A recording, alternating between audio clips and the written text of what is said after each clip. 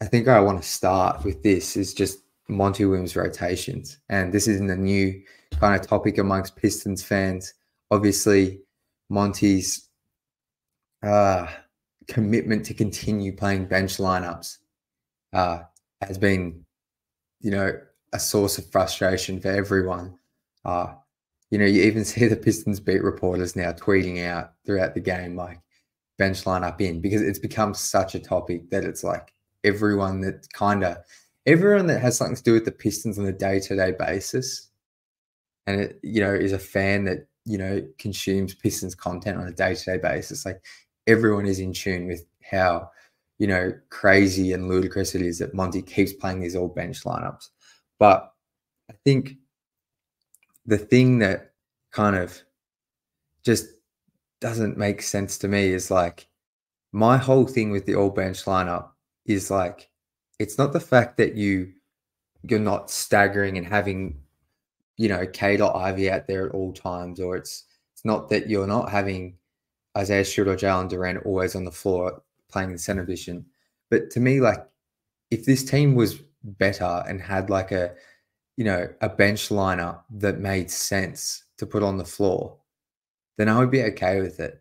Like, but the bench lineup Monty continues to put out just makes no sense to me. Like, you don't have a point guard. So, like, tonight, and this has been the case for the past few games, especially while Marcus Sasser has been out. Basically, the bench lineup consists of Malachi Flynn, Evan Fournier at the 2, Quentin Grimes at the 3, Fontecchio at the 4, and James Wiseman at the 5. Now, there's a number of issues here. First of which is you don't have a true point guard. Malachi Flynn is not a point guard. He's got some skill as a creator, but it's kind of clear and obvious why he's like a fringe NBA player at the point guard position, because in my mind, he's a score-first 2 guard. He's just too small. And that's why he struggles to stay on the floor, because you can only really play him at the 1, but he's not really a playmaker. So, you're playing him at the point guard. He's a distributor who's not, from what I've seen, naturally a distributor at all. Then Simone Fontecchio and Quentin Grimes, particularly Grimes, are 3-and-D wings. They're not, Grimes isn't going to give you a lot off the bounce. We've seen that so far. He can do a little bit off a pump fake, but he needs to be playing off someone like Ivy and Cade that create advantages. So there's issue number 2. Fontecchio, excellent kind of tertiary guy. He can play, if you're going to put him in the starting group, he can be your third scoring option on this Pistons team, not maybe on a finals team, but, he can do a little bit off the bounce, create a little bit on drives. He's kind of strong, and that's been an area I've been kind of impressed with. But, when you're playing him off of, I guess, Malachi Flynn and Quentin Grimes, like, it's just inevitably Fontecchio is going to be asked to do way too much. And tonight, he probably had his worst game as a Piston. He was 2 of 8 from the field, had 3 turnovers, 2 of which were kind of really bad in the second half. Just never really got it going. He played 25 minutes, but all of them in the first half, a lot of them, it felt like, with this all bench lineup. So that's your third issue. Fourth issue, Evan Fournier. He plays 15 minutes tonight, 0 of 2 from the field, 0 of 1 from 3. Like, 15 minutes is going to that guy. Like, Evan Fournier, like, he's had a couple of moments with the Pistons where he's drained a few threes against the Knicks, and there was another game. He's only played like 5 games, but for the most part, like, if he's not hitting threes or shooting threes, like, man, in my opinion, it's tough to justify him being out there, because he doesn't give you anything defensively. He doesn't, and teams attack him. So that's your fourth issue. And then your fifth issue, James Wiseman, like, God bless him, has all the physical tools in the world, but, like, he just, for some reason, just cannot put it all together. He'll have one decent game, but he'll just, so many moments where he just can't, haul in the rebound, or, like, he had a couple of nice offensive rebounds tonight, but just when you have Isaiah Stewart and Jalen Duren, you shouldn't need to play Wiseman at the backup 5. Like, I think we've seen enough. We've seen enough to know what he kind of is. And if he's struggling on the worst team in the league, one of the worst teams in NBA history, like, I don't get it. Like, tonight, there was a moment where he was on the floor with Cade, and Cade was running a pick and roll. And Wiseman set the screen and like drifted out to the 3-point line, and Cade had to yell at him, had to yell, roll, roll. And then Wiseman kind of runs towards the rim and posts up under the basket, and then Cade ends up settling for like a pull-up midi. And it's just like, to me, like, yeah, like Isaiah Stewart pops when he sets the screen for Cade. Jalen Duren always rolls. Like, James Wiseman should be rolling to the basket. For some reason, he just naturally, he doesn't roll to the rim. Or if he does, he's slow to and seals his man and posts up, and it just clogs up the paint.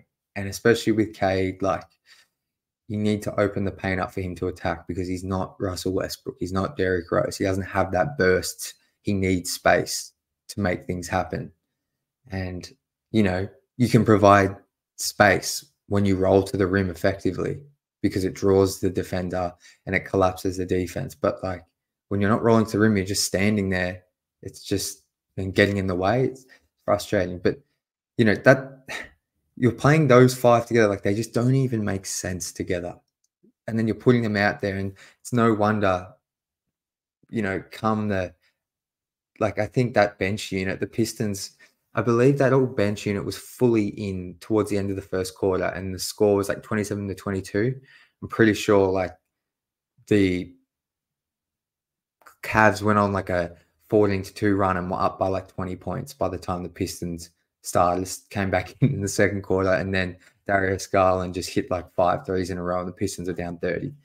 And it was just, you know, like, how much more data do you need?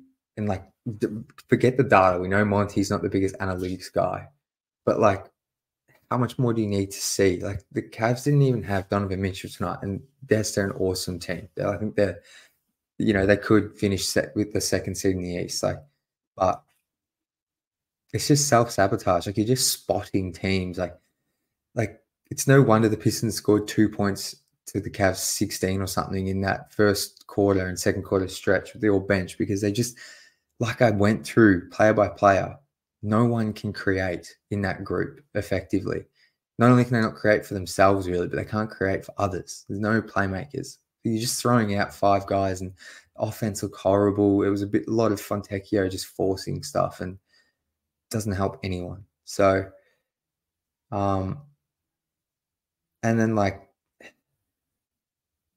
I mean, you're starting 4 non-shooters still around Cade, which, yeah, it's tough. It's really tough. And then, you know, I think it's worth,